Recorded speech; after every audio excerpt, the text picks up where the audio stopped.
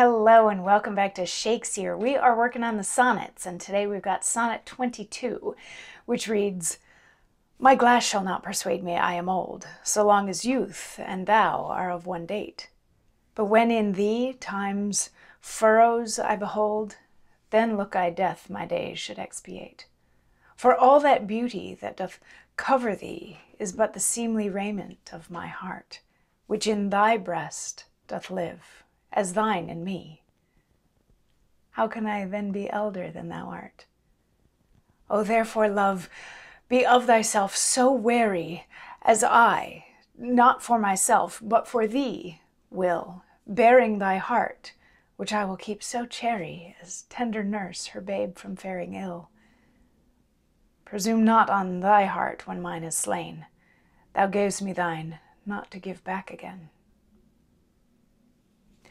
So this is it's a lovely sort of trading of hearts love poem, love sonnet that this is, which fits in with the fair youth stuff of the previous poems. But this isn't, we're well beyond the procreation, please procreate bit. There's still the theme of time and the passage of time and aging and beauty outliving age and all that sort of thing that is going on here, but this is perhaps a little bit more intimate because Shakespeare does get into the imagery of trading hearts with the fair youth. You know, I'm giving you your heart and you're giving me mine.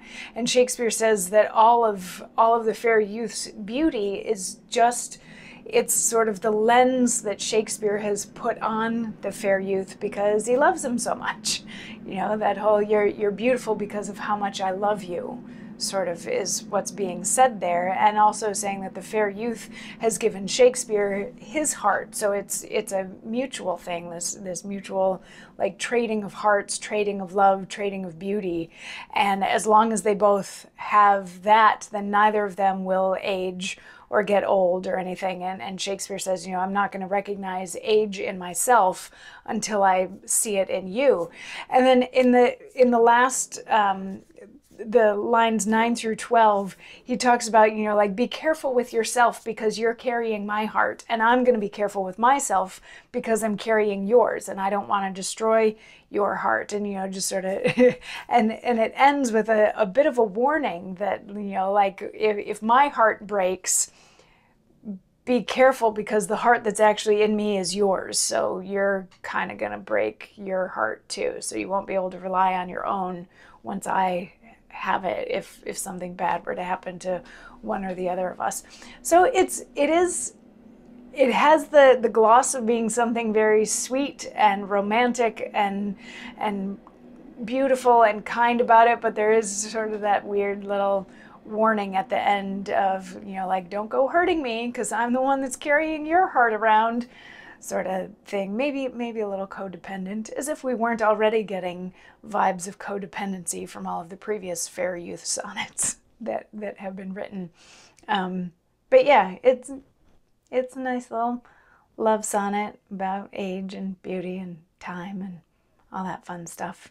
What's interesting, a couple sonnets ago, we had a sonnet that was basically a feminine sonnet because all of the lines had 11 syllables. There are 2 lines in this poem that have 11 syllables, and they are the lines, "O therefore, love, be of thyself so wary," and "bearing thy heart, which I will keep so chary." So interesting to dig into those 2 lines and see maybe what's difficult about those things to say, or what's weird about those things to say.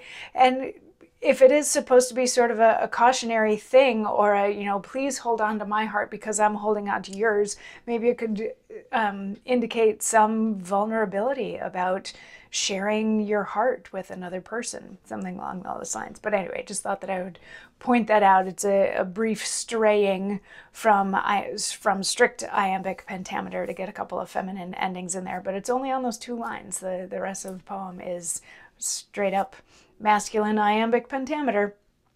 But anyway, that's sonnet number 22. Come on back tomorrow for sonnet number 23. I'll see you then. Mwah.